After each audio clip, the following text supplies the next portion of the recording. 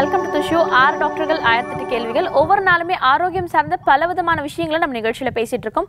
ஆரோக்கியம் சார்ந்த பலவிதமான கேள்விகளை நீங்களும் வீட்ல இருந்தபடியே கால் பண்ணி கேட்டுட்டு இருக்கீங்க. அந்த வகையில இன்னைக்கும் நீங்க ஆரோக்கியம் சார்ந்த பல விஷயங்கள் உங்களோட சந்தேகங்கள் இருந்துச்சுன்னா கால் பண்ணி கேட்டுக்கலாம்.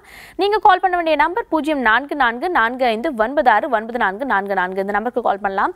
இன்னைக்கு மருத்துவம் சார்ந்த பலவிதமான கேள்விகளுக்கு பதிலளிக்கிறதுக்காக SRMல இருந்து 6 சிறப்பு துறையை சார்ந்த டாக்டர் வந்திருக்காங்க. அவங்க யாருன்னு உங்களுக்கு நான் இன்ட்ரோ듀ce பண்ணிடுறேன்.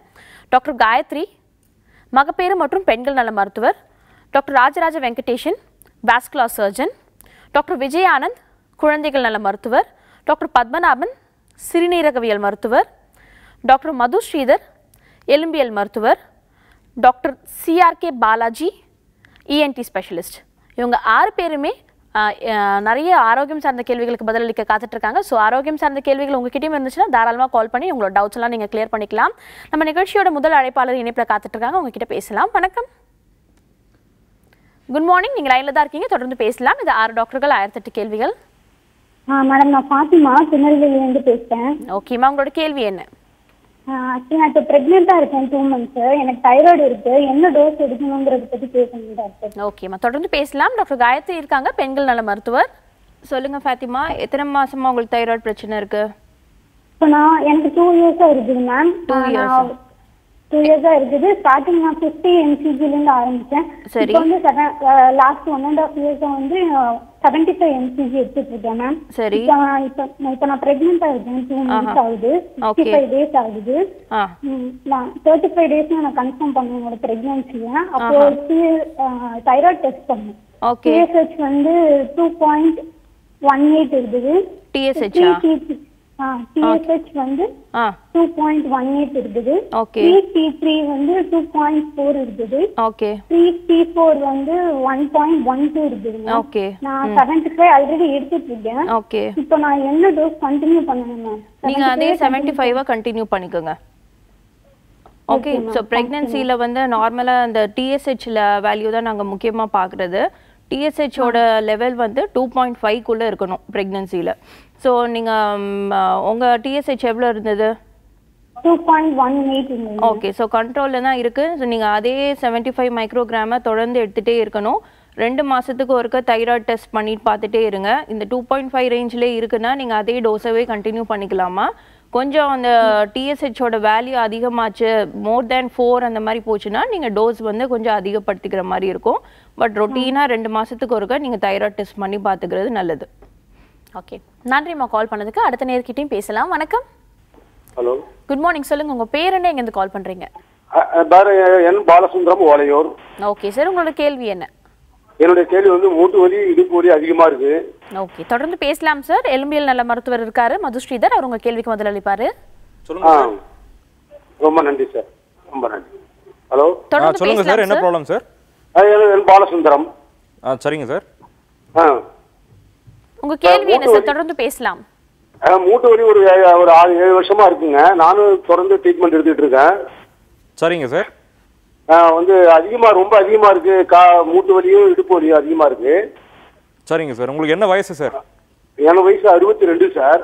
ஓகே. நான் பொழுதுக்கு வந்து தொழில் பண்றேன், காலைல கடையில் நின்றுட்டு இருக்கிறவங்க. சரிங்க சார். ஒரு 4 வருஷத்துக்கு மேல காலையில் நின்றுட்டு இருக்கோம். நீங்க மூட்டு வலின்னு சொல்றது முழங்கால் மூட்டு மட்டும் தானா, இல்ல உடம்பு பூரா மூட்டு வலி இருக்கா? இல்ல, உடம்பு தான் மூட்டு வலி. முழங்கால் மூட்டு வலி மட்டும் அதிகமா இருக்கா, இல்ல உடம்பு பூரா வலி இருக்கா? இல்ல, உடம்பு பூரா வலி இல்லைங்க, மூட்டு வலி தான் அதிகமா இருக்கு. காலுக்கு கீழே. ஓகே. இடுப்பு வலி இருக்குன்னு சொல்றீங்க இல்லையா, அது இடுப்புல இருந்து காலுக்கு பரவற மாதிரி இருக்கா? இல்ல, கால்ல பரவற மாதிரி இல்லைங்க. இல்ல, இடுப்பு வலி இருக்கு. இதுக்கு நீங்க முறையாக ட்ரீட்மெண்ட் பார்த்திருக்கீங்களா? எக்ஸ்ரே ஏதாவது எடுத்து பார்த்திருக்கீங்களா? நான் ஆர்த்தோ டாக்டர்கிட்ட பார்த்துருக்கேங்க. ஆர்த்தோ டாக்டர் பார்த்து மூட்டு எலும்பு தேஞ்சிருக்குன்னு இருக்காங்க. மூட்டு தேஞ்சிருக்குன்னு சொல்லியிருக்காங்க. இடுப்பு எலும்பு? இடுப்பு எலும்பு ஒன்றும் சொல்லலைங்க. அது இப்போ ஒரு வாரமாக தான் அதிகமாக இருக்கு. சரி, மூட்டுக்கு என்னென்ன ட்ரீட்மெண்ட் பார்த்துருக்கீங்க இது வரைக்கும்? மாத்திரை ஏதாவது பிசியோதெரப்பி எக்ஸசைஸ் எல்லாம் பண்ணிட்டு வரீங்களா? பிசியோதெரப்பி பண்ணுங்க கொஞ்ச நாளைக்கு.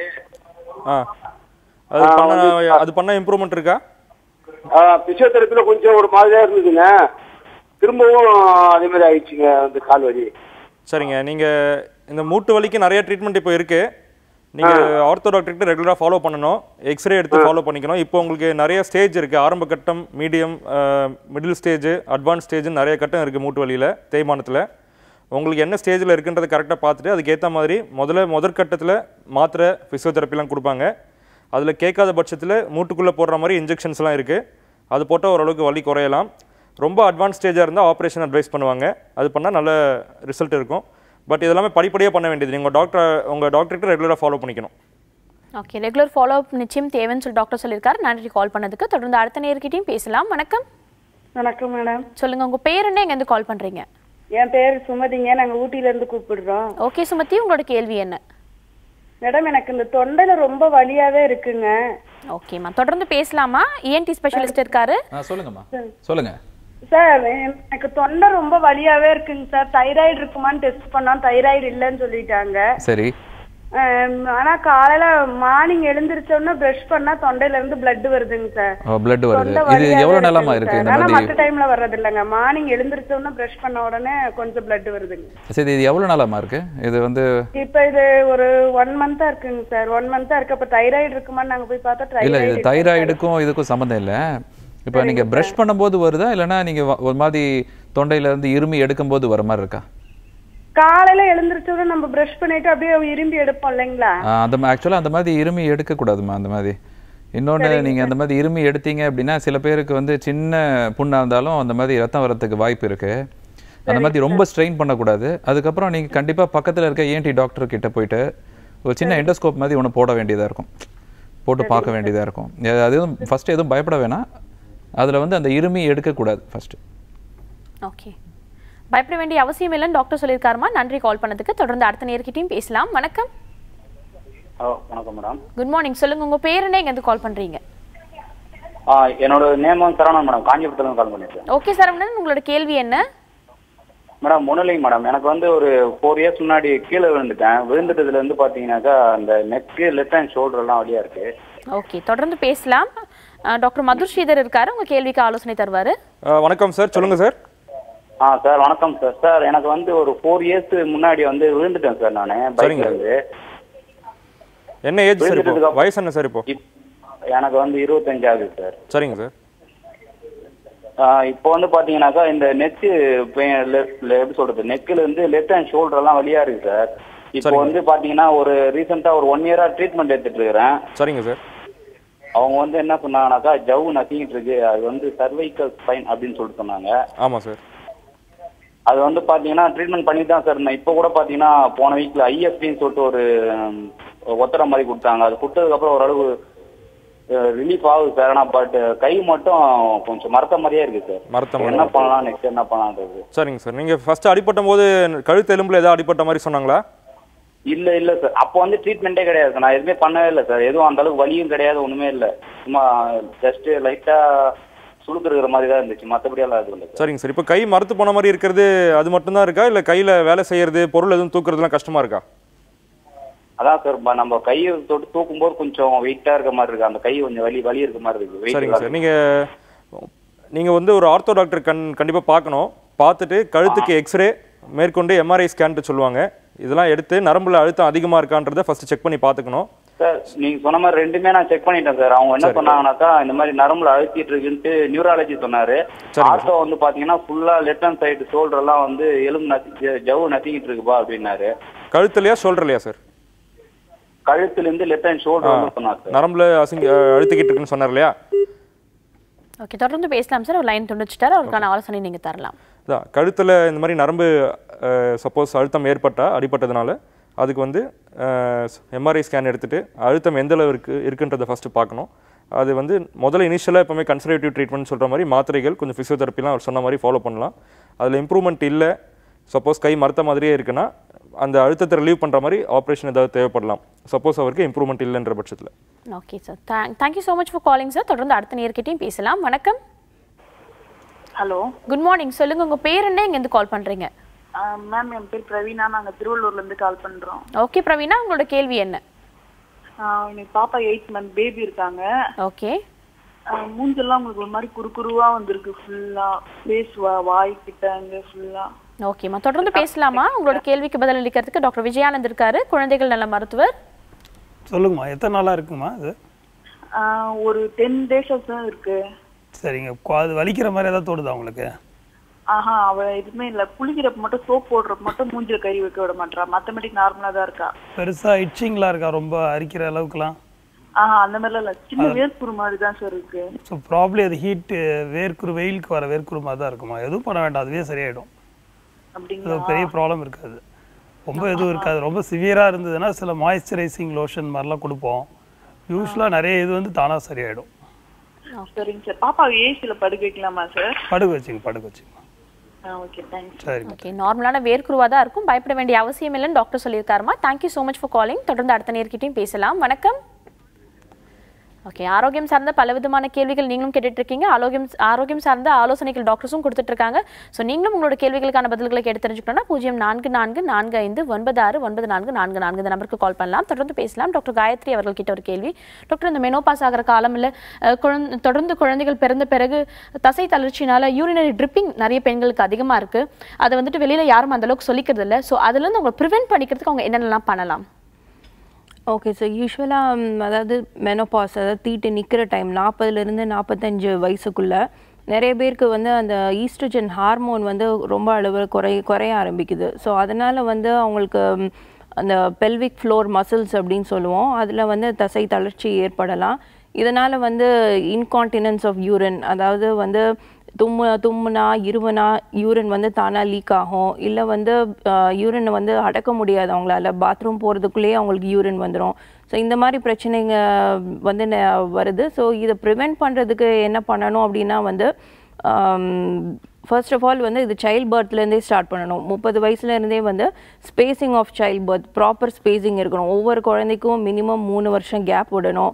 நல்ல டயட் அண்ட் நியூட்ரிஷன் கண்டிப்பாக எடுத்துக்கணும்.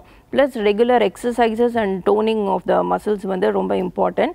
அண்ட் டுவர்ட்ஸ் மெனோபாஸ் வந்து இதுக்கு தனியாக இந்த மாதிரி இன்கான்டினன்ஸ் பிரச்சனை வந்துருச்சுன்னா அதை வந்து குறைக்கிறதுக்கு எக்ஸசைசஸ் இருக்குது. ஸோ அதை கீகிள்ஸ் எக்ஸசைசஸ் அப்படின்னு சொல்லுவோம், பெல்விக் ஃப்ளோர் டோனிங் எக்ஸசைசஸ். இதோ உங்கள் கைனகாலஜிஸ்ட் கிட்ட இல்லை ஒரு ஃபிசியோதெரபிஸ்ட் கிட்ட கேட்டிங்கன்னா இந்த எக்ஸசைசஸ் எப்படி பண்ணணும் அப்படின்னு சொல்லுவாங்க. அதுலேயும் அவங்களுக்கு கண்ட்ரோல் ஆகாத பட்சத்தில் இதுக்குன்னு சில மைனர் சர்ஜிக்கல் ப்ரொசீஜர்ஸும் இருக்குது. இது கம்ப்ளீட்டாக க்யூர் பண்ணிக்கலாம். ஓகே, யூரினரி ட்ரிப்பிங்ன்றது பெண்களுக்கு அதிகப்படியான பிரச்சனையாக இருக்குன்னு சொல்லலாம். ஸோ அதை பற்றி ஒரு தெளிவான விளக்கம் டாக்டர் கொடுத்துருக்காங்க. தொடர்ந்து அடுத்த நேர்கிட்ட பேசுறதுக்கு முன்னாடி சின்ன பிரேக் எடுத்துக்கலாம். இது 6 டாக்டர்கள் 1008 கேள்விகள்.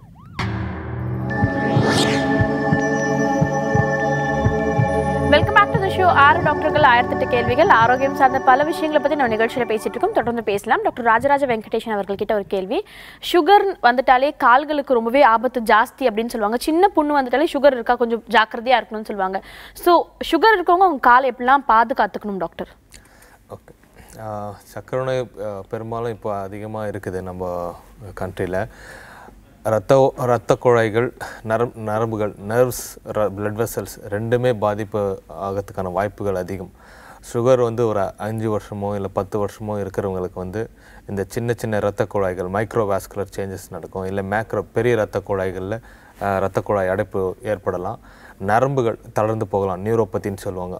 பெரும்பாலான இருக்கிறவங்களுக்கு வந்து 60% நரம்புகள் தளர்ந்து வரும். அப்போ அவங்களுக்கு வந்து இந்த உணர்வுகள் எடுத்துகிட்டு போகிறது, இல்லை இந்த மோட்டார் சென்ஸு மசில் வலுவிடுகிறது, அந்த ஃபுட்டோட ஆர்ச் எல்லாம் வந்து கொலாப்ஸ் ஆகிடும் பிகினிங் ஸ்டேஜில். ஃபஸ்ட்டு உணர்வுகள் எடுத்து போகும்போது சின்ன ஒரு முள் கொடுத்தனாலோ, சின்ன அடிப்பட்டாலோ, சின்ன கிராக் வந்தாலோ அவங்களுக்கு வந்து அது வந்து உணர்வு இல்லாதனால அது கொஞ்சம் பார்க்காம விட்டு அது கொஞ்சம் இன்ஃபெக்ஷன் ஆகி அது திரும்பவும் கால் அழுகி கால் இழுக்கிறதுக்கான வாய்ப்புகள். அப்புறம் ரெண்டாவது வந்து இதே நரம்பு தளர்ச்சியில் வந்து ஸ்கின்லாம் ட்ரை ஆகி கிராக் ஆகி அதுலேயும் வந்து இன்ஃபெக்ஷன் பரவத்துக்கு வாய்ப்பு. ரெண்டாவது வந்து ரத்த பிளாக், இஸ்கிமியான்னு சொல்லுவாங்க, ரத்த குழாய் பிளாக். அது சின்ன ரத்த குழாயிலும் வரலாம், இல்லை பெரிய ரத்த குழாய், இருதயத்துலேருந்து வர எந்த ரத்த குழாயில் வேணால் வரலாம். அது காலுக்கு வர பெரிய ரத்த குழாயில் எங்கேயாச்சும் பிளாக் இருக்கும், கொழுப்பு படிஞ்சு அடைப்பு இருக்கும். அப்படி இருக்கும்போது பிகினிங்கில் அவங்களுக்கு இந்த முட்டிக்கு கீழே இருக்கிற சதைகள்லாம் வந்து வலிக்க ஆரம்பிக்கும். அப்போ இருக்கும்போது ஈஸியாக கொஞ்சம் டிடெக்ட் பண்ணி அந்த ஸ்கேன் பண்ணி அதை ஏதாச்சும் ஆஞ்சியோகிராம் பண்ணால் அப்போ காலை காப்பாற்றுக்க வாய்ப்பு.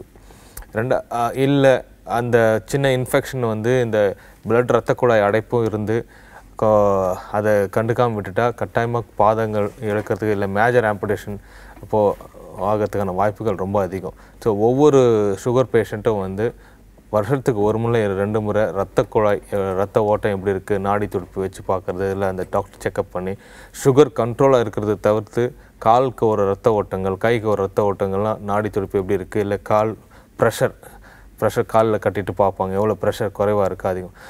அப்புறம் பாதோட அமைப்பு, அந்த ஆர்ச் ஃபுட்டு பீடோகிராஃப் சொல்லுவாங்க, அந்த பாதத்தை வந்து வச்சு பார்த்து எங்கெல்லாம் அந்த மசில் வலுவடைஞ்சு அந்த ஆர்ச் கொலாப்ஸ் ஆகுது, ப்ரெஷர் பாயிண்ட்ஸ் எல்லாம் இருக்கும். அந்த ப்ரெஷர் பாயிண்ட்ஸ்லாம் ரொம்ப high risk of farming small ulcers. அந்த ஸ்மால் அல்சர்ஸ் தான் ஸ்லோவாக கொஞ்சம் கொஞ்சமாக infection plus blood vessel black எல்லாம் சேர்ந்து ஒரு குயிக்காக வந்து ஒரு பாதத்தை இழுக்கிறது. அதனால் சின்ன ஒரு புண்ணு தானேன்ட்டு ஆப்ரேஷன் பண்ணி ரத்த ஓட்டம் செக் பண்ணாமல் ஆப்ரேஷன் பண்ணி ஃபுல்லாக காலை எடுக்கிறதுக்கு பெரும்பாலான நடக்குது. அதனால் ரத்த குழாய் ஓட்டம் எப்படி இருக்குன்னு செக் பண்ணிட்டு தான் ஒவ்வொரு வருஷமும் ப்ரிவெண்ட் பண்ணுறதுன்னா அதை செக் பண்ணி பார்த்துட்டு ரெகுலராக செக் பண்ணிட்டா இந்த பாதம் இழுக்கிறத இல்லை ஆம்புடேஷன்ஸ் எல்லாம் ப்ரிவெண்ட் பண்ணலாம்.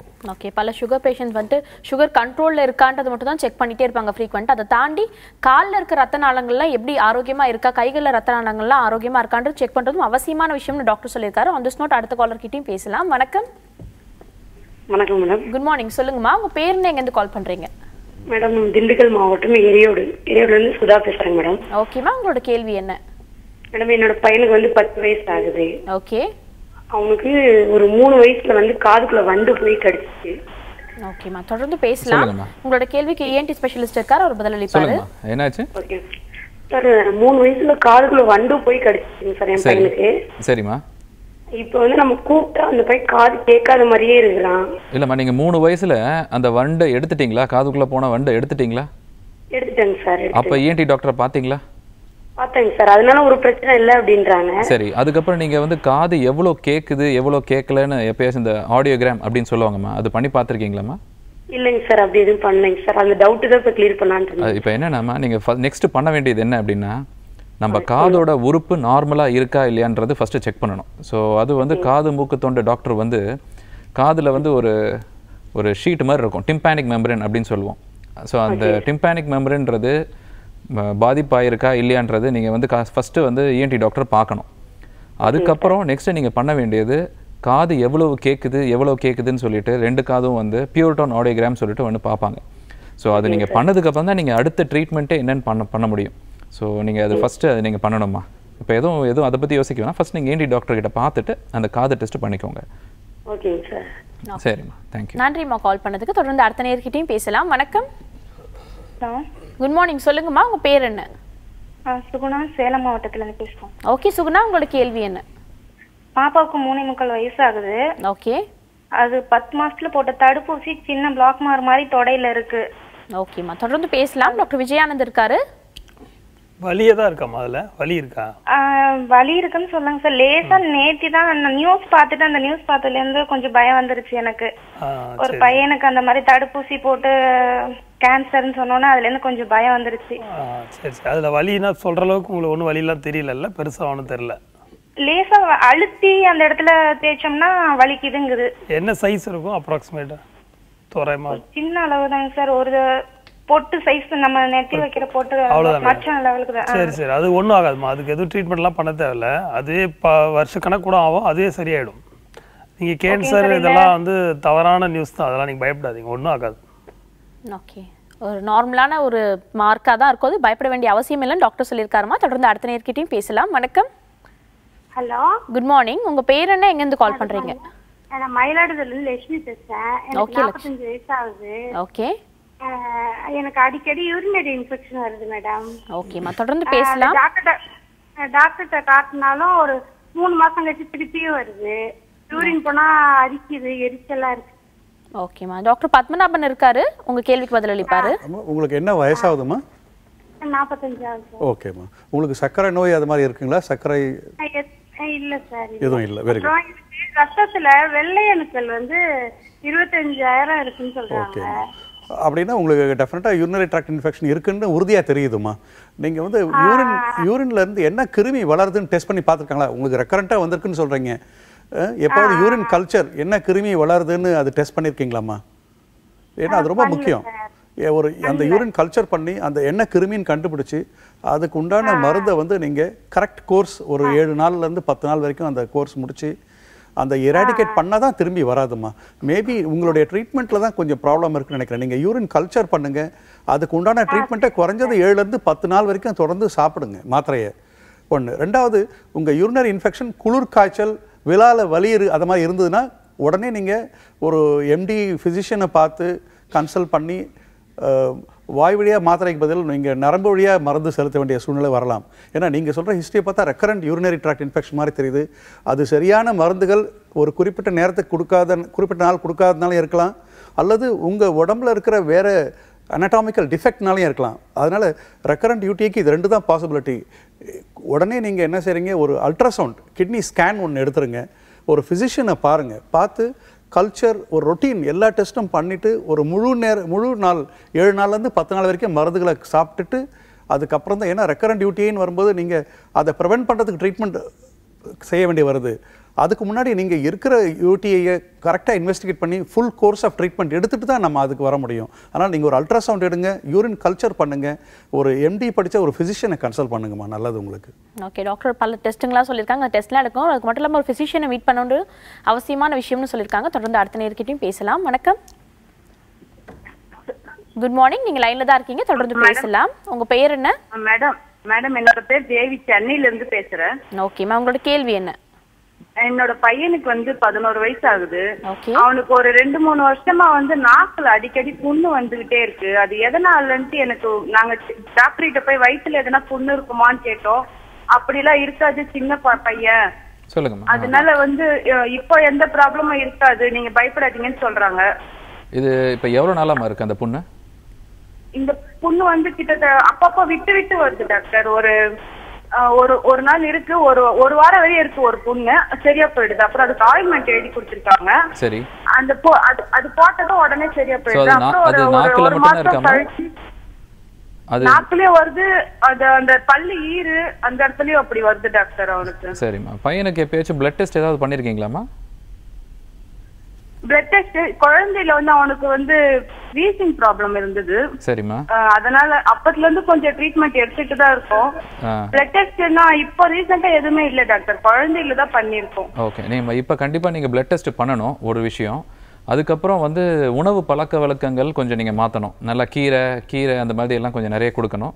பிளஸ் கண்டிப்பா நீங்க பிளட் டெஸ்ட் நீங்க பண்ணணும். என்னன்னு சொல்லி பண்றது டாக்டர்? இந்த ப்ராப்ளம் இருக்குன்னு சொல்லி பண்ணணுமா? நீங்க ஜெனரல் பிளட் டெஸ்ட் ஒன்று இருக்குமா, அதுக்கப்புறம் அதுதான் இந்த பிளட் அணுக்கள் கவுண்ட் நார்மலா இருக்கா இல்லையான்றது சில டெஸ்ட் நீங்க பண்ணணும். ஸோ அதை பொறுத்து அந்த புரத சத்து ஹீமோகுளோபின்னு சொல்லுவாங்க, ஹீமோகுளோபின் அதெல்லாம் பண்ணி பார்க்கணும்.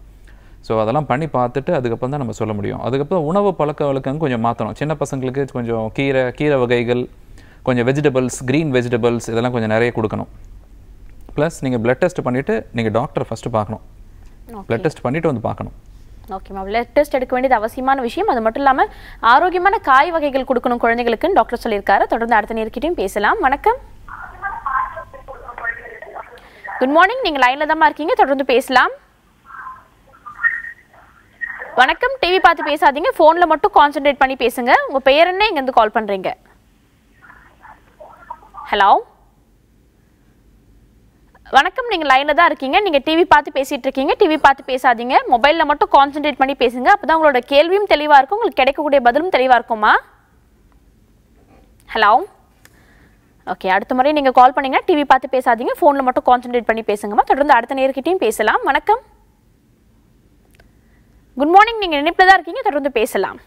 ஓகே, ஆரோக்கியம் சார்ந்த பலவிதமான கேள்விகள் எங்கள் வீட்டில் இருந்தபடியே கேட்டு தெரிஞ்சுட்டு இருக்கீங்க. நீங்கள் கால் பண்ண வேண்டிய நம்பர் 0444459444. பல நேர்கள் கால் பண்ணுவாங்க, கால் பண்ணி லைன் கனெக்ட் ஆகிட்ட பிறகும் டிவி பார்த்துட்டு இருப்பீங்க. ஸோ டிவி பார்த்து பேசினீங்கன்னா உங்களோட கேள்வி அந்தளவுக்கு தெளிவாக இருக்காது, உங்களுக்கு முறையான விளக்கமும் கிடைக்காது. ஸோ கால் பண்ணிங்கன்னா ஃபோனில் மட்டும் கான்சென்ட்ரேட் பண்ணி பேசுங்க. இதுதான் நான் சொல்லக்கூடிய ஒரே வேண்டுகோளாக இருக்கும். தொடர்ந்து பல ஆரோக்கியமான விஷயங்கள் பற்றி பேசிட்டு இருக்கோம். டாக்டர் விஜயானந்த் அவர்கள் கிட்ட கேள்வி, வெயில் காலம் ஸ்டார்ட் ஆயிடுச்சுனாலே குழந்தைகளுக்கு சின்ன சின்ன நீர் கட்டிகள் மாதிரி வேர்க்குரு சொல்லக்கூடிய கட்டிகள் வரும். வந்தோடனே பல தாய்மார்கள் பேனிக் ஆயிடுவாங்க, ஐயோ என்ன இருந்துச்சு, குழந்தை ரொம்ப டென்ஷன் ஆயிடுவாங்க. ஸோ அதுக்கு ஈஸியாக எளிய முறைகளில் வீட்லேயே அவங்க என்னென்ன தீர்வுகள்லாம் காணலாம்? எளிய முறைகள் மெயினாக ஹீட் இன்டியூஸ் தான், அது ஒன்றும் ஆகாதுன்னு சொல்லிட்டு ரீஅஷ்யூர் பண்ணாலே போதுங்க யூஸ்வலி. ப்ளஸ் ரொம்ப சிவியராக இருக்குது, இச்சிங் ரொம்ப இருந்ததுன்னா அந்த கேலமைன் கண்டெய்னிங் லோஷன்ஸ் நிறைய இருக்குது, அது மாதிரி கொடுத்தா போதும். ஓகே, ரீஅஷ்யூரன்ஸ் தான், அது ஒன்றும் ஆகாதுன்னு சொன்னால் போதுங்க. ஓகே, அது ஒண்ணும் தேவையில்லாம ஆகாது. பயப்படாதீங்க, ஒண்ணும் இல்ல அப்படின்னு சொன்னா போதும். ஓகே, இந்த மாதிரியான கட்டிகள் வர்றது ரொம்பவே சாதாரணமான விஷயம் வெயில் காலங்களில். அது நினச்சி நீங்கள் பயப்பட வேண்டிய அவசியம் கிடையாது. ரொம்ப நார்மலாக விட்டாலே போதும். கேலமின் லோஷன் அப்ளை பண்ணுறது ஒரு ஆரோக்கியமான விஷயமா இருக்கும் டாக்டர் சொல்லியிருக்காங்க. பல ஆரோக்கியம் சார்ந்த விஷயங்களை பற்றி தொடர்ந்து பேசலாம். அது கூட சின்ன பிரேக் எடுத்துக்கலாம். இது 6 டாக்டர்கள் 1008 கேள்விகள்.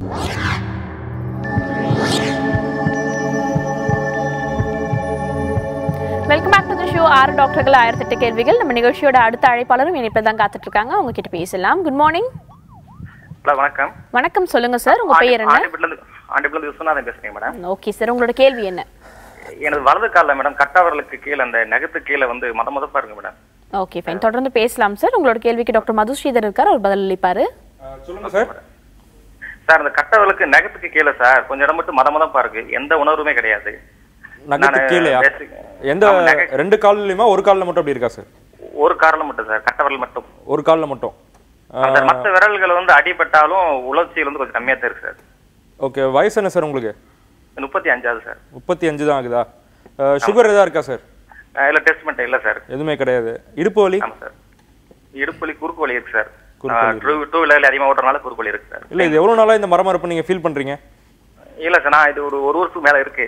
ஓகே, நான் யதார்த்தமா இருக்குன்னு சொல்லிட்டு பேசிக்கா ஒரு டாக்டர்கிட்ட பார்த்தேன். அவங்க சுகர் செக் பண்ணி பார்த்தாங்க, சுகர் இல்ல. ஓகே, மற்றபடி சத்து மாத்திரை கொடுக்குறேன்னு சொல்லி கொடுத்துருக்காங்க. ஒரு இம்ப்ரூவ்மெண்ட் இல்ல சார். இந்த கால் வரலோட அசைவெல்லாம் நார்மலா இருக்கா? அதெல்லாம் நார்மலா இருக்கு சார். வரல அசைக்க முடியுது, எல்லா வேலையும் செய்ய முடியும், நடக்கிறதுலாம் நார்மலா நடக்கிறீங்களா? அதெல்லாம் அவன் எதுவுமே ஒண்ணும் இல்லை சார். நான் செப்பல் கம்ப்ளைண்ட் ஆகும் செப்பல் கூட மாட்டி பார்த்தேன், அது ஒன்றும் தெரியல சார். சரிங்க. கீழே மட்டும் மதமது சார். மதம் மட்டும் தான் இருக்கு. அது எல்லா வரலையும் இருக்கு, கட்ட வரல மட்டும் அதிகமா இருக்கு இல்லையா? கட்டவரில் மட்டும் அந்த ஒரு குறிப்பிட்ட இடம் மட்டும் சார், கட்டவர் ஃபுல்லா கிடையாது, ஒரு குறிப்பிட்ட பார்ட் மட்டும் சார். சரிங்க சார், நீங்க இதுக்கு நிறைய காரணங்கள் இருக்கலாம் சார். ஒன்று வந்து லோக்கலாவே ஏதாவது பிரச்சனை இருந்தாலும் அந்த மாதிரி மரமரப்பு இருக்கும். அப்படி சில பேருக்கு வந்து காலில் இடுப்பில் நரம்புல அழுத்தம் ஏற்பட்டாலும் காலில் வந்து மரத்து போகிற மாதிரி ஒரு உணர்ச்சி ஏற்படும். இது வந்து ப்ராப்பராக ஒரு நீங்கள் டாக்டர் எதோ நரம்பியல் டாக்டரோ இல்லை ஆர்த்தோ டாக்டரையோ பார்த்து ஃபுல்லாக ஃபஸ்ட்டு செக் பண்ணணும் என்னன்றது. அப்புறம் நேரில் பார்த்துட்டு தான் முடிவு பண்ண முடியும். அதுக்கேற்ற மாதிரி சில டெஸ்ட்லாம் எடுக்க சொல்லுவாங்க. அந்த டெஸ்ட்டெல்லாம் பார்த்துட்டு அந்த கண்டிஷன் இம்ப்ரூவ் ஆகிறதுக்கு சில மாத்திரைகள்லாம் இருக்குது, அதெல்லாம் போட்டு பார்க்கலாம். பட் அந்த ஸ்கேனை பார்த்துட்டு தான் முடிவு பண்ண முடியும் எந்த அளவுக்கு உங்களுக்கு இருக்குன்னு. முதல்ல நேரில் நீங்கள் டாக்டரை பார்க்கணும் ஃபஸ்ட்டு. சரிங்க sir. Okay okay, thank you so much for calling sir. தொடர்ந்து அடுத்த நேர்கிட்டையும் பேசலாம். வணக்கம். ஹலோ, நான் கார்பன்ல இந்திரா பேசுறேங்க மேடம். ஓகேம்மா, உங்களோட கேள்வி என்ன? என் குழந்தைக்கு 4 வயசு ஆகுது மேடம். அதுக்கு 3 வயசுல கை கீழே வந்து ஃப்ராக்சர் ஆயிட்டு. ஓகே, அது நாட்டு வைத்தியம் கட்டு பார்த்து கை வளைஞ்ச மாதிரி ஆயிட்டு. அப்புறம் ஆபரேஷன் பண்ணி பிளேட் வச்சிருக்கோம். ஓகேம்மா, தொடர்ந்து ஆகஸ்ட் மாசம் வச்சேன் மேடம். வச்சாச்சு. இப்ப திரும்பி எப்ப ரிமூவ் பண்ணலாம் என்னன்னு கேட்கறதுக்காக போட்டேன். ஓகேம்மா, தொடர்ந்து பேசலாம். எலும்பியல் மருத்துவர் இருக்காரு டாக்டர் மதுஸ்ரீதர், உங்க கேள்விக்கு பதில் அளிப்பாரு. சொல்லுங்க, உங்க குழந்தை வயசு என்னமா இப்போ? இப்போ 4 வயசு ஆகுதுங்க சார். இப்போ 4 வயசா? அடிபட்டது எப்போ? அடிபட்டு 1 வருஷம் ஆச்சு. இப்ப திரும்பி பிளேட் வச்சாச்சுங்க சார். வச்சு 6 மாசம் ஆகுது. அடிபட்டது கையில எந்த பாகத்துலமா? முட்டிக்கிட்டே சார். கை முட்டியா? கை முட்டிக்கிட்டே வந்து அடிபட்டுச்சு. அது நாட்டு வைத்தியம் கட்டு போட்டு அப்படியே பெண்ட் ஆன மாதிரி ஆயிடுச்சு. சரிம்மா. இப்ப வந்து தஞ்சாவூர்ல காட்டு பிளேட் வச்சிருக்கோம் குழந்தை கையில. சரி. இப்ப அந்த கையில நார்மலா எல்லாம் செய்து திரும்பி அந்த இப்போ அந்த பெண்ட் ஆனதெல்லாம் சரியாயிடுச்சுங்களா? சரியாயிட்டு. நான் எப்ப ரிமூவ் பண்ணலாம் கேட்க. சரிம்மா, அது இப்போ நீங்க ஆபரேஷன் பண்ணது வந்து எலும்பு கூடுனதுக்கு அப்புறம் பெண்ட் சரி பண்றதுக்காக பண்ணாங்களா இல்ல எலும்பு கூடுறதுக்காக ஆபரேஷன் பண்ணாங்களாமா? இல்ல, கை வளைஞ்ச பெண்டா இருந்ததுல அதுக்காக எலும்பு நேரா வச்சதுக்காக. கை மடக்கவே மடக்காது, ஷோல்டர் தொடாது. சரி. அது பண்ணதுக்கு அப்புறம் எல்லாம் நார்மலா செய்யுது. அந்த பிளேட் எப்ப ரிமூவ் பண்ணலாம் என்னன்னு கேட்க. அதாவது சில பிளேட் எல்லாம் ரிமூவ் பண்ண வேண்டிய அவசியம் கிடையாதுமா. பட் உங்களுக்கு எக்ஸாக்டா என்ன ஆபரேஷன் பண்ணிருக்காங்கன்ற டீடைல் எனக்கு இப்போதைக்கு கரெக்டா புரியல. நீங்க ஜென்ரலா வந்து 1 வருஷத்துல இருந்து 1.5 வருஷத்துல பிளேட் எடுக்கலாம், எடுக்கக்கூடிய மாதிரி பிளேட் எல்லாம் எடுக்கலாம். பட் உங்க குழந்தைக்கு என்ன ஆபரேஷன் பண்ணிருக்காங்க அது நிறைய டைப் இருக்கு. இப்போ ஏற்கனவே கூடுன எலும்பு வளைஞ்சிருந்ததுன்னா ஆஸ்டியோடமின்ட்டு அதை கரெக்ஷன் பண்ணி ஒரு பிளேட் வச்சு ஃபிக்ஸ் பண்ணுவாங்க. அந்த மாதிரி பிளேட்டை சம்டைம்ஸ் எடுக்காமே கூட விட்டுறலாம். எலும்பு கூடுறதுக்காக ஒயர் மாதிரி போட்டு ஃபிக்ஸ் பண்ணியிருந்தாங்கன்னா அந்த ஒயரை கண்டிப்பாக எடுக்கணும். ஸோ நீங்கள் அந்த ஃபுல் டீட்டெயில்ஸோட உங்கள் பழைய டாக்டர்கிட்டே நீங்கள் ஃபாலோ அப் பண்ணிக்கணும் அதுக்கு. Okay, thank you so much for காலிங்மா. அடுத்த நேர்கிட்டையும் பேசலாம். வணக்கம். ஹலோ வணக்கம் சார், சொல்லுங்க உங்க பேர் என்ன, எங்கேருந்து கால் பண்றீங்க? குட் மார்னிங் மேடம், நான் ஆவடியிலேருந்து நந்தகுமார் கால் பண்றேன் மேடம். ஓகே நந்தகுமார், உங்களோட கேள்வி என்ன? டெய்லி வாய் கொப்பளிக்கும் போது எனக்கு வாயிலிருந்து பிளட் வருது மேடம். ஓகே சார், தொடர்ந்து பேசலாம். ENT ஸ்பெஷலிஸ்ட் இருக்காரு டாக்டர் பாலாஜி. சொல்லுங்க சார்.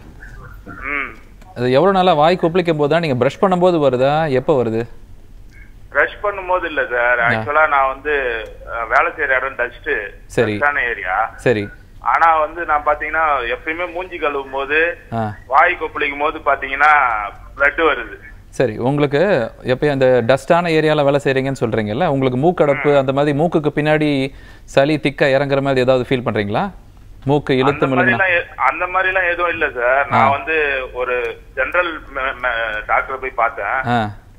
அவர் பாத்தீங்கன்னா வந்து எண்டோஸ்கோப் எடுக்க சொன்னாரு. சரி, எண்டோஸ்கோப் எடுத்து பார்த்ததுல வந்து தொண்டை குழாயில் தான் புண்ணு இருக்கு அப்படின்னு சொல்லிட்டு அவர் வந்து ஜெலுசின் அந்த டேப்லெட் எல்லாம் கொடுத்து பார்த்தாரு. சரி, அப்ப கூட வந்து அது பிளட் நிக்கல. அதுக்கப்புறம் அவர் என்ன சொன்னாரு, உங்களுக்கு உள்ள இருந்து எந்த ப்ராப்ளமும் இல்ல, அதனால ஒருவேளை பல்லு ஈரு அந்த மாதிரி எங்க இருந்துனா பிளட் வரும், அதனால வந்து நீங்க வந்து ஒரு டென்டல் டாக்டர் போய் பாருங்கன்னாங்க.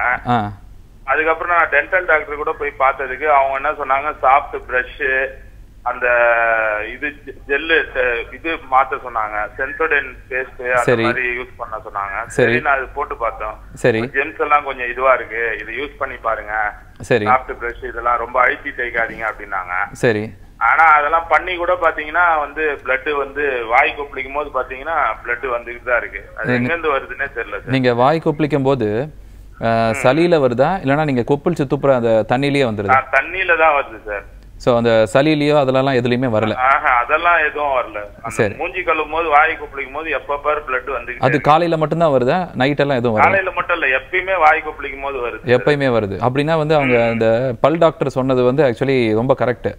நீங்க பிரஷ் நீங்க மாத்தணும். அது வந்து டக்குன்னு உடனடியா சரியாகாது. அந்த கம்ஸோட இன்ஃபெக்ஷனால அந்த மாதிரி வரும். அது நிறைய பேருக்கு வரும். அதே மாதிரி அவர் சொல்ற மாதிரி சாஃப்ட் பிரஷ் நீங்க யூஸ் பண்ணணும். அது வந்து டக்குன்னு சரியாகாது. அந்த கம் இன்ஃபெக்ஷன் டோட்டலா சரியானதுக்கு அப்புறம் தான் அது ரெக்டிஃபை ஆகும். பட் இது வந்து நீங்க பயப்படுறதுக்கான விஷயம் எதுவுமே இல்லை. சரியாயிடும். கொஞ்ச நாள் ஒரு ஃபியூ மந்த்ஸ்ல சரியாயிடும். ஓகே, பயப்பட வேண்டிய அவசியம் இல்லைன்னு டாக்டர் சொல்லியிருக்காரு. நன்றி கால் பண்ணதுக்கு. தொடர்ந்து பேசலாம். டாக்டர் பத்மநாபன் அவர்கள்கிட்ட ஒரு கேள்வி. டாக்டர், வெயில் காலம் ஸ்டார்ட் ஆயிடுச்சு, எல்லா டாக்டர்ஸுமே சொல்லக்கூடிய விஷயம் அதிகமான தண்ணீர் எடுத்துக்கணும்னு சொல்லிட்டு, ஆனா பல பேர் வந்துட்டு ஒரு பாட்டில் தண்ணியை ஒரே கட்டத்துல குடிச்சிடுவாங்க. ஸோ இது ஒரு ஆரோக்கியமான விஷயமா இருக்குமா? அதை பத்தி தொடர்ந்து பேசலாம் டாக்டர். இதை பத்தி நான் கூட நிறைய கேள்விப்பட்டிருக்கேன். அது பேர் வாட்டர் கஸ்லிங். தே கசல் வாட்டர் 2 லிட்டர்ஸ் 1 லிட்டர் சாப்பிட்றேன் அப்படின்னு சொல்றாங்க. அது நல்லதா கெடுதலா அப்படின்னு எடுக்கிறதுக்கு முன்னாடி அவருடைய வயசு, அவருடைய ஹார்ட்டோட ஸ்டேட்டஸு, அவருடைய கிட்னியோட ஸ்டேட்டஸ், இது 3 ரொம்ப முக்கியம். ஒரு வயது முதிர்ந்தவர்களோ இல்லது இருதய நோயாளிகளோ அல்லது சிறுநீரக பாதிப்பு உள்ளவர்களோ இந்த 3 வகையறாக்கள் வந்து இது மாதிரி 1 லிட்டர் 2 லிட்டர் தண்ணி குடிக்கும்போது, மேலும் அதிக ரத்த அழுத்தம் உள்ளவர்கள், இந்த 4 குரூப் பேஷண்ட்ஸு 1 லிட்டர் 2 லிட்டர்ஸ் வாட்டரை கசல் பண்ணும்போது டெஃபினட்டாக அவங்களுக்கு வந்து ஹார்ட் ஃபெயிலியர் சிம்டம், மூச்சு வாங்கல், மூச்சு இறைச்சல் வர வாய்ப்பு ரொம்ப அதிகம். 1. 2வது, இந்த 4 இல்லாதவங்க 1 லிட்டர் தண்ணி 2 லிட்டர் தண்ணி உடனே அப்படியே குடிக்கலாமா அப்படின்னு கேட்டால் பெரிய அட்வான்டேஜ் இருக்கிற மாதிரி தெரியலை. ஏன்னா நம்ம உடம்புல ரத்தம் சுருங்கி அதனுடைய ஆஸ்மோலாரிட்டி இன்க்ரீஸ் ஆகும்போது தான் தாகம் எடுக்குது. அந்த தாகம் எடுக்கிறது அதுக்கு உண்டான நம்ம தண்ணி குடித்த உடனே நம்ம தாகம் தனியதில்லை. அந்தளவு வாட்டர் போதும், அந்த நேரத்துக்கு அந்தளவு வாட்டர் போதும். அதனால் இது எக்ஸசிவ் வாட்டர் ட்ரிங்கிங், வாட்டர் கஸ்லிங் வந்து ஆபத்தான சூழ்நிலையை உருவாக்குறது வந்து அதிக ரத்த அழுத்தம் உள்ளவர்கள், வயது முதிர்ந்தவர்கள், இருதய நோயாளிகள், சிறுநீரக நோயாளிகள், இந்த 4 பேர் கொஞ்சம், இந்த 4 குரூப் கொஞ்சம் கேர்ஃபுல்லாக இருக்கணும். மற்றவர்கள் தாகம் தண்ணீர அளவுக்கு தண்ணி குடிக்கலாம் ஒழிய ஒரு கோட்டா வச்சுக்கிட்டு 1 லிட்டர் 2 லிட்டர் குடிக்கிறது அவ்வளோ சயின்டிஃபிக்காக தெரியலை. 1. இதை தவிர நம்ம ஒரு நாளைக்கெல்லாம் தாகம் எடுக்கும்போது தண்ணி குடிக்கலாம். நம்மள மாதிரி ஒரு வெப்ப சூழ்நிலையில் இருக்கிற நாட்டில் வசிக்கிறவங்க வந்து குறைஞ்சது 3 லிட்டர் தண்ணி ஸ்பேஸ் பண்ணி, நம்ம விழித்திருக்கும் போது ஸ்பேஸ் பண்ணி அப்பப்போ 2 டம்ளர் 1 டம்ளர் சாப்பிட்றது ரொம்ப நல்லது. ஓகே டாக்டர், 3 லிட்டர் தண்ணி குடிக்க சொன்னாங்கன்னு சொல்லிட்டு பல பேர் இன்னைக்கு கோட்டா 3 லிட்டர்னு சொல்லிட்டு டக்கு டக்குன்னு குடிச்சிடுவாங்க. அப்படி குடிக்கக்கூடாது அப்படின்னு சொல்லி டாக்டர் சொல்லியிருக்காங்க. சின்ன சின்ன கிளாஸ் ஆஃப் வாட்டர்ஸ் ஒரு ஃப்ரீக்வெண்ட் இன்டர்வல் விட்டு குடிக்கிறதா ஒரு ஆரோக்கியமான விஷயமா இருக்கும்னு சொல்லிட்டு தொடர்ந்து அடுத்த நேர்கிட்டையும் பேசலாம். வணக்கம். வணக்கம் மேடம். சொல்லுங்க, உங்க பேர் என்ன, எங்க இருந்து கால் பண்றீங்க? மேடம், என் பேர் சுதா, நான் கிருஷ்ணகிரில இருந்து பேசுறேன். ஓகேமா, உங்களோட கேள்வி என்ன? மேடம், எனக்கு மேரேஜ் ஆயிட்டு வந்து 1.5 வருஷத்துக்கு மேல ஆயிடுச்சு. ஓகே. ஃபர்ஸ்ட் வந்து குழந்தை நின்னுச்சு, நான் அது வந்து வேணாம்னு சொல்லிட்டு அபார்ட் பண்ணிட்டோம். ஓகேமா, தொடர்ந்து பேசலாம். டாக்டர் காயத்ரி இருக்காங்க. சொல்லுங்கம்மா, நீங்க என்னென்ன டெஸ்ட் பண்ணிருக்கீங்க இது வரைக்கும்? மேடம், எல்லா டெஸ்ட் பண்ணி வச்சு என்ன ப்ராப்ளம் இல்லைன்னு சொல்லிட்டாங்க டாக்டர். ஓகே. அப்புறமா லாஸ்ட் மந்த் வந்து டிஎன்சி பண்ணாங்க மேடம். எதுக்காக டிஎன்சி பண்ணாங்க? வந்து பீரியட் வந்து இர்ரெகுலர் மாதிரி ஆயிடுச்சு. ட்ரீட்மெண்ட் பார்த்த ஆரம்பிச்சது வந்து இர்ரெகுலர் பீரியட் ஆயிடுச்சு. ஓகே. அதுக்கப்புறமா இது டெஸ்ட் பண்ணி பார்த்தாங்க. சரி, டிஎன்சி பண்ணாம சரியா போயிடுன்னு சொன்னாங்க. டிஎன்சி பண்ணிட்டு வந்த லாஸ்ட் மந்த் பீரியடே ஆகவே இல்லை மேடம். டிஎன்சி பண்ணி 1 month ஆயிடுச்சா? February 14 பண்ணது மேடம். ஓகே. இந்த மாசம் உங்களுக்கு இன்னும் பீரியட்ஸ் வரல? இன்னும் வரலைங்க மேடம். அதுக்கப்புறமா 15 டேஸ்க்கு அப்புறமா ஸ்கேன் வர சொன்னாங்க. ஸ்கேன் பார்த்துட்டு வந்து கர்ப்பப்பையில முட்டை இல்ல அப்படின்னு சொன்னாங்க. என்ன வயசுமா உங்களுக்கு? மேடம் இப்போ எனக்கு 28 ஆகுது மேடம். 28ஆ? உங்களுக்கு பாலிசிஸ்டிக் ஓவரி கண்டிஷன் இருக்குன்னு சொன்னாங்களா? எனக்கு அதெல்லாம் எதுவும் சொல்லலைங்க மேடம். இது வந்து முட்டை இல்ல அப்படின்னு சொன்னாங்க மேடம். அதுக்கப்புறம் அதுதான் அதுக்கு பின்னாடி வந்து முட்டை மறுபடியும் ஃபார்ம் ஆயினுக்குங்களா, பீரியட் ஆகுமா ஆகாதான்னு தெரிஞ்சுக்கலான்ட்டாங்க. ஓகே. இவ்வளோ நாள் உங்களுக்கு ரெகுலரா தானே பீரியட்ஸ் வந்துட்டு இருந்தது? ஆமா மேடம், ரெகுலரா தான் வந்துட்டு இருந்தது. ஓகே. மேரேஜ்க்கு அப்புறமா தான் இப்போ ஒரு 6 மாசமா ட்ரீட்மெண்ட் பார்க்க ஆரம்பிச்சப்ப வந்து ரெகுலர் பீரியட் மாதிரி ஆயிடுச்சு மேடம். சரி, ஓகேம்மா. இப்போ உங்களுக்கு ஒரு அபார்ஷன் ஆயிருக்கு, ஸோ அது நீங்கள் தானாகவே தான் கன்சீவ் ஆச்சு இல்லையா? அதுக்கும் டிஎன்சி பண்ணீங்களா? இல்லைங்க மேடம், இப்போ வந்து அதுக்கெல்லாம் என்ன பண்ண மேடம், இப்போதான் போன பீரியட் வந்து சரியாகலன்னு சொல்லிட்டு டிஎன்சி பண்ண மேடம். உங்கள் வெயிட் எவ்வளோம்மா? வெயிட் வந்து 60 மேடம். சரிம்மா, நீங்கள் இப்போ உங்கள் வயசு 28 years தான் ஆகுது. ஸோ அதனால் உங்கள் ஒவேரியன் ரிசர்வ் கண்டிப்பாக நல்லா தான் இருக்கும் உங்களுக்கு. முட்டையை உற்பத்தி பற்றி நீங்கள் ஒன்றும் கவலைப்பட வேணாம். நீங்கள் ஃபஸ்ட்டு டிஎன்சி ரிப்போர்ட் வரட்டும். யூஸ்வலாக டிஎன்சி பண்ணதுக்கப்புறம் பீரியட்ஸ் கொஞ்சம் தள்ளி தான் வரும். ஸோ அதை பற்றி நீங்கள் ஒன்றும் பயப்பட வேணாம். இர்ரெகுலர் பீரியட்ஸ் கரெக்ட் பண்ணுறதுக்கு மாத்திரை எல்லாமே இருக்குது. ஸோ நீங்கள் அதை பீரியட்ஸ் கரெக்ஷனுக்கு கொஞ்சம் 2-3 months ட்ரீட்மெண்ட் பண்ணிவிட்டு அதுக்கப்புறம் உங்களுக்கு கர்ப்பம் ஆகிறதுக்கும் தனியாக ஓவலேஷன் இண்டக்ஷன் ட்ரீட்மெண்ட் அந்த மாதிரி கொடுப்போம். முட்டை நல்லா உற்பத்தி ஆகிற மாதிரி ட்ரீட்மெண்ட் கொடுத்து முட்டை வளர்ச்சியெல்லாம் ஸ்கேன் பண்ணி பார்த்துக்கலாம். கரெக்டாக முட்டை உடையிற டைமில் வந்து நீங்கள் கான்டாக்டில் இருக்கணும். ஸோ இந்த மாதிரி ட்ரீட்மெண்ட் ஒரு 3 to 6 months பண்ணிங்கனாலே கண்டிப்பாக சக்ஸஸ் நல்லா உருவாகும். உங்களுக்கு ஒரு அபார்ஷன் ஆனதுக்கப்புறமா கரு நிற்கலன்னு சொன்னீங்க. டியூபல் பிளாக் ஏதாவது இருக்கா என்னங்கிறத மட்டும் செக் பண்ணி பார்த்துக்குங்க. மற்றபடி வேறு ஒன்றும் பிரச்சனை இருக்காதுமா. Okay, thank you so much for காலிங்மா. தொடர்ந்து அடுத்த நேர்கிட்டையும் பேசலாம். வணக்கம். Good morning. Good morning. சொல்லுங்கள், உங்கள் பேர் என்ன, எங்கேருந்து கால் பண்ணுறீங்க? நான் கௌசர் வேலூர்ல இருக்கேன். ஓகேம்மா, உங்களோட கேள்வி என்ன? என் பையனுக்கு 10 மாசம். ஓகே. சளி எந்திரிச்சு இருக்கு, ஒன்றும் சாப்பிட மாட்டேன்றான். அம்மா, உங்கள் லைன் அந்த அளவுக்கு கிளியரா இல்லை. 1 second உங்களோட கேள்வியை ரிப்பீட் பண்ண முடியுமா? 10 மாசம் சாப்பிட மாட்டேன்றான், சளி எந்திரிச்சே இருக்கு. ஓகேம்மா, தொடர்ந்து பேசலாம். டாக்டர் விஜயானந்த் இருக்காரு, குழந்தைகள் நல மருத்துவர். ஓகே. கை என்னமா சொன்னீங்க, கேட்கல எனக்கு கரெக்டா கிளியரா. இல்ல 10 மாசம் குழந்தைக்கு. சரிங்க. Wait 7 kilo. வெயிட் எவ்வளோங்க? 7 கிலோ. ஓகே. சரியா சாப்பிட மாட்டேங்கிறான். சரி சரி. குழந்தை பிறந்தப்ப எவ்வளோமா வெயிட்டுங்க?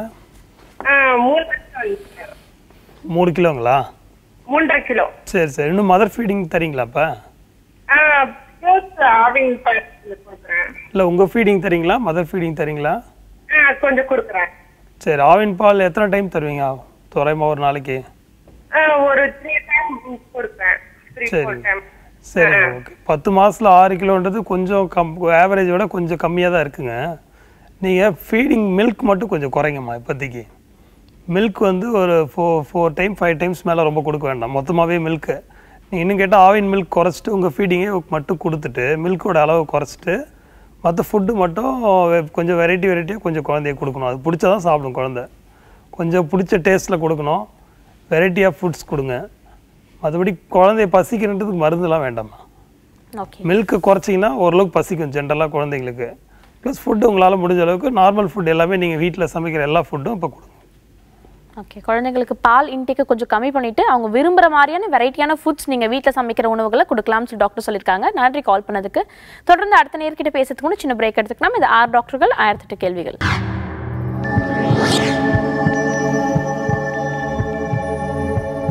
Welcome back to the show. டாக்டர்கள் 1008 கேள்விகள். ஆரோக்கியம் சார்ந்த பல விஷயங்களை பற்றி நம்ம நிகழ்ச்சியில் பேசிட்டு இருக்கோம். நம்ம நிகழ்ச்சியோட அடுத்த அழைப்பாளரும் இணைப்பில் காத்துட்டு இருக்காங்க. உங்ககிட்ட பேசலாம். வணக்கம். வணக்கம். சொல்லுங்க, உங்க பேர் என்ன, எங்க இருந்து கால் பண்றீங்க? குமார் மேடம், செங்கல்பட்டு.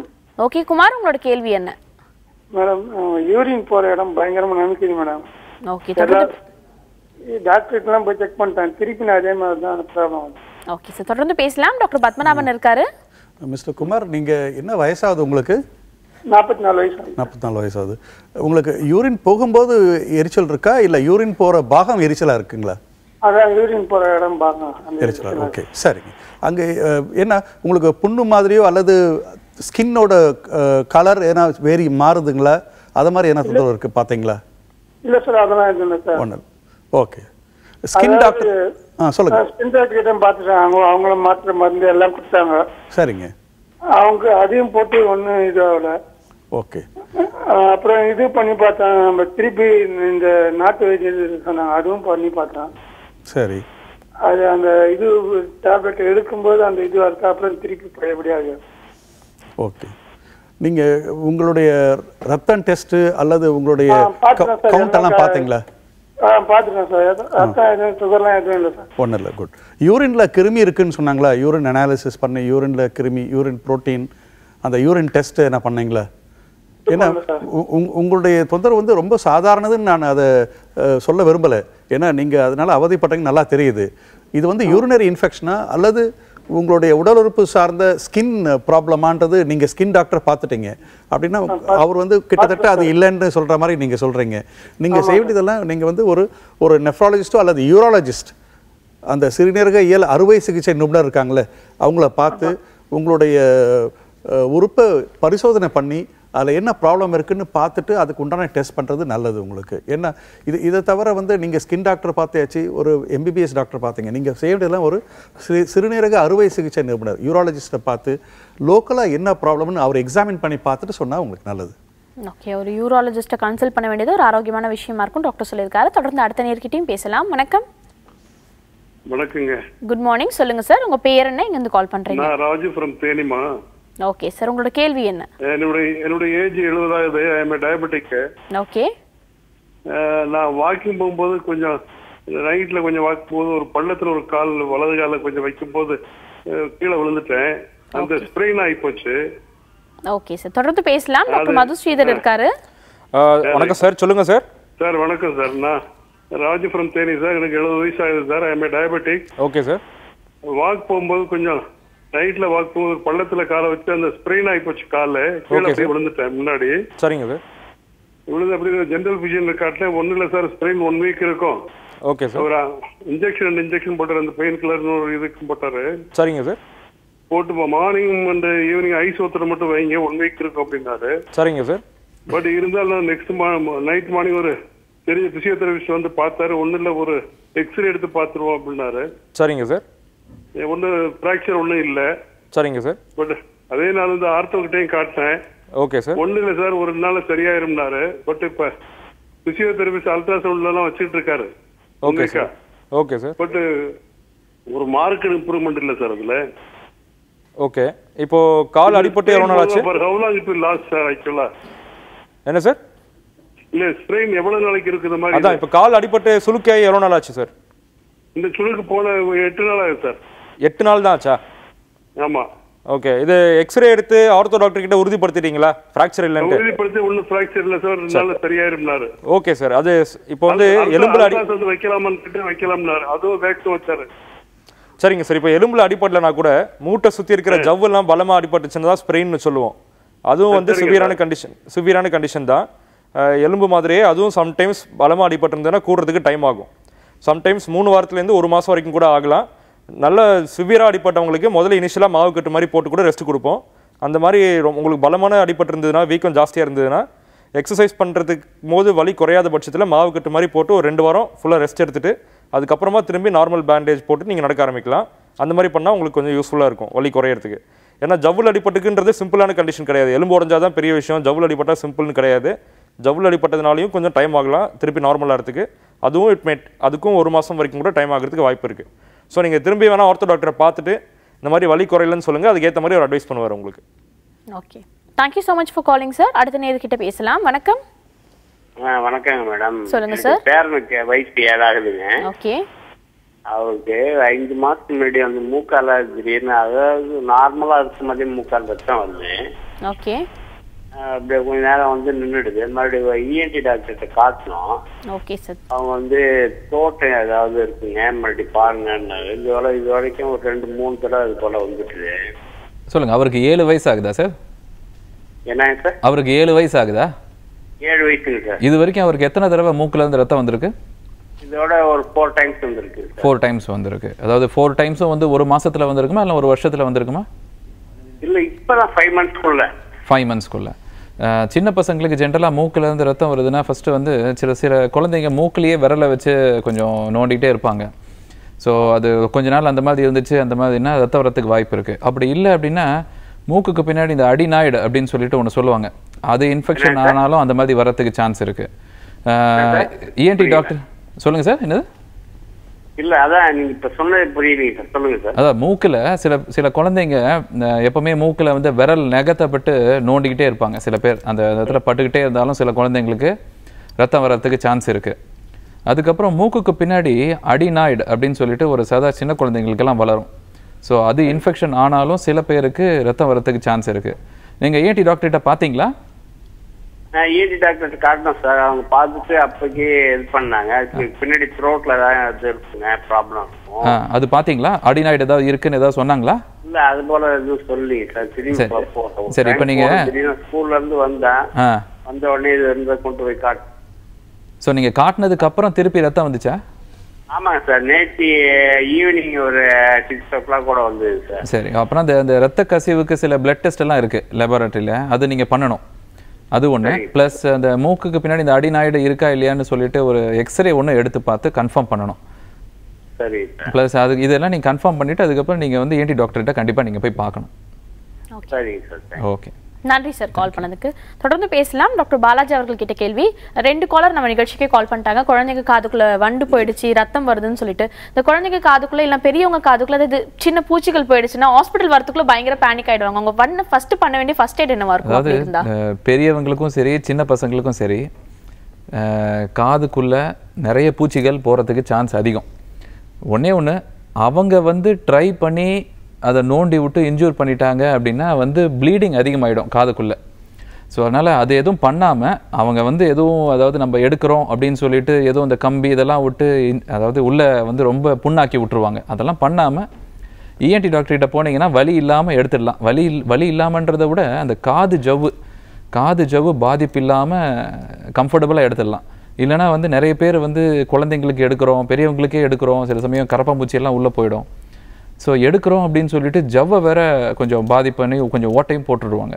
ஸோ எடுக்கணும். அதெல்லாம் இல்லாமல் எதுவும் பண்ணாமல் பக்கத்தில் இருக்க இஎன்டி டாக்டர்கிட்ட போனீங்க அப்படின்னா வலி இல்லாமல் எடுத்துடலாம். ப்ளஸ் பாதிப்பு அதாவது ஜவ்வை பாதிப்பு பண்ணாமல் நம்ம எடுத்துடலாம். ஓகே, பூச்சி போன பாதிப்போட அதுக்குள்ள பின்னு விட்டு அவங்க குத்தி செய்யற பாதிப்புகள் தான் ரொம்பவே அதிகமா இருக்கும்னு சொல்லலாம். ஸோ ஃபர்ஸ்ட் எய்ட் பண்றேன்ற பேர்ல வந்துட்டு சின்ன பின்ன வச்சு எடுக்கிறது இல்லைன்னா ஒரு ஊசி மாதிரி ஏதாவது விஷயத்தை வச்சு எடுக்கிறது, இந்த மாதிரியான விஷயங்கள்லாம் ஃபாலோ பண்ணாம டாக்டர் கிட்ட உடனே பண்ணுறது தான் ஒரு ஆரோக்கியமான விஷயமா இருக்கும்னு சொல்லியிருக்காங்க. தொடர்ந்து அடுத்த நேர்கிட்டையும் பேசலாம். வணக்கம். Hello, good morning. நீங்க லைன்ல தான் இருக்கீங்க, தொடர்ந்து பேசலாம். ஓகே, ஆரோக்கியம் சார்ந்த பல விஷயங்களை பற்றி பேசிட்டு இருக்கோம். நான் ஒன்ஸ் அகெயின் சொல்கிறேன், கால் பண்ணுற பல பேர் வந்துட்டு டிவி பார்த்து பேசிட்டு இருக்கீங்க. டிவி பார்த்து பேசுறதுனால உங்களோட கேள்வி அந்த அளவுக்கு தெளிவாக இருக்காது. ஸோ டாக்டர்ஸ் கிட்ட தெளிவான முறையில் நீங்கள் உங்கள் கேள்வி எக்ஸ்பிளைன் பண்ணாதான் உங்களுக்கு தெளிவான பதிலும் கிடைக்கும். ஸோ நீங்கள் கால் பண்ணீங்கன்னா டிவி பார்த்து பேசுறதை அவாய்ட் பண்ணிக்கோங்க. தொடர்ந்து பேசலாம். டாக்டர் விஜயானந்த் கிட்ட ஒரு கேள்வி. டாக்டர், இந்த குழந்தைங்களுக்கு வேர்க்குருவதை பற்றி பேசிட்டு இருந்தோம். அதை தாண்டி இந்த வெயில்கால நோய்கள் குழந்தைங்களுக்கு வேற என்னெல்லாம் வரும்?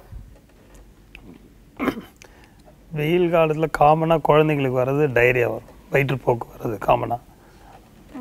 ப்ளஸ் வெயில் காலத்தில் கொஞ்சம் நோய்கள் கம்மியாக தான் வருது குழந்தைங்களுக்கு. சளி, இரும்பல், இந்த வீசிங்கிறது கொஞ்சம் கம்மியாக தான் வரும். காமனாக டைரியா வருது.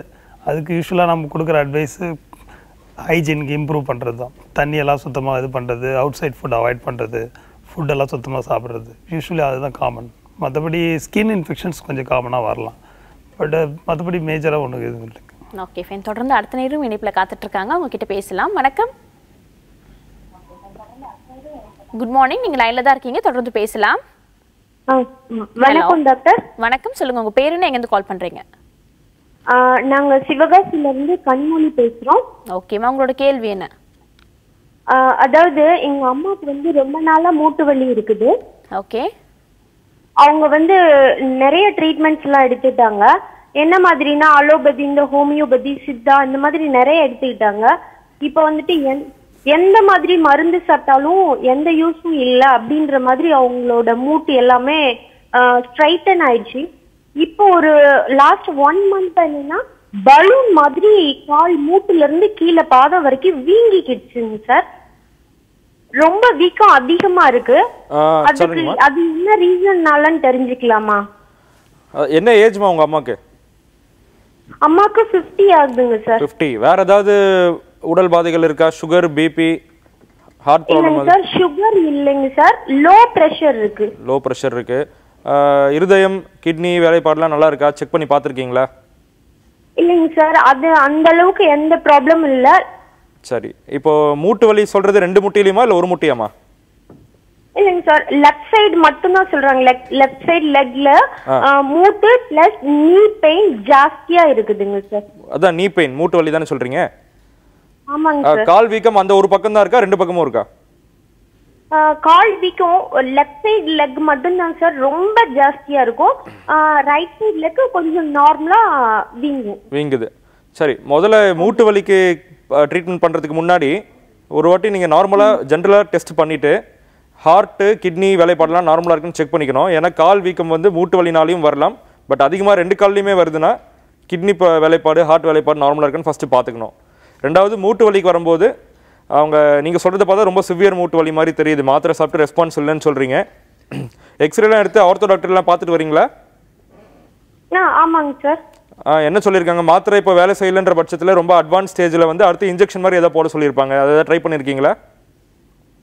அதாங்க சார், அது இன்ஜெக்ஷன் ஃபர்ஸ்ட் இன்ஜெக்ஷன் போட்டு அதுக்கப்புறம் தான் டேப்லெட்ஸ் எல்லாம் எடுக்க ஆரம்பிச்சாங்க. இல்லம்மா, இன்ஜெக்ஷன்ங்கிறது முட்டிக்குள்ள இன்ஜெக்ஷன் ஏதாவது போட்டிருக்கீங்களா? முட்டிக்குள்ள ஏதாவது இன்ஜெக்ஷன் மாதிரி போட்டிருக்கீங்களா? போட்டிருக்காங்க சார். அது போட்டும் கேட்கலையா வலி? அது வந்துட்டு ஒரு சர்டைன் பீரியட் கொஞ்சம் பெயின் கம்மி ஆகுதுங்க சார். டோட்டல் ரிலீஃப் கிடைக்கிறது இல்ல, ஆனா கொஞ்சம் கம்மி ஆகுது. நீங்க சொல்றத வச்சு கேட்கும்போது ரொம்ப அட்வான்ஸ்ட் ஆர்த்ரைட்டிஸ் மாதிரி இருக்குமா? இதுக்கு வந்து அவங்க ஏஜ் வர 50 தான் வயசு. அதனால இப்போலாம் ஏஜ் லைஃப் எக்ஸ்பெக்டன்சி அதிகமாக இருக்கு. 75, 80 வரைக்கும் எல்லாருமே இருக்காங்க ஜென்ரலி. அதனால இப்போ ஆக்டிவாக இருக்கக்கூடிய பீரியடுங்கிறதுனால இப்போ மூட்டு மாற்று அறுவை சிகிச்சை நல்ல ஆப்ஷன் அவங்களுக்கு. நீங்கள் ஒரு ஆர்த்தோ டாக்டரை பார்த்துட்டு அவங்களுக்கு மற்ற எந்த ஆப்ஷனும் அவங்களுக்கு அந்த அளவுக்கு ரிலீஃப் கொடுக்கலன்னா மூட்டு மாற்று அறுவை சிகிச்சை, அதாவது நீ ரீப்ளேஸ்மெண்ட்னு சொல்கிற ஆப்ரேஷன் பண்ணிக்கலாம். சரிங்களா? அது நல்ல ரிசல்ட் வரும் உங்களுக்கு. Okay, thank you so much for காலிங்மா. Doctors இந்த 1 hour ஆரோக்கியம் சார்ந்த பல விதமான கேள்விகளுக்கு ரொம்பவே தெளிவாக பதில் அளிச்சிங்க. Thank you so much for joining us. ஆரோக்கியம் சார்ந்த பல விதமான கேள்விகளுக்கான பதில்கள் இன்னைக்கு ஃபுல்லாக நீங்கள் கேட்டு தெரிஞ்சிருப்பீங்க. இதே போல் நாளைக்கும் வேறு துறையை சார்ந்த சிறப்பு மருத்துவர்களோடு உங்களை வந்து சந்திக்கிறேன். Until then, this is Kritika telling bye from you all.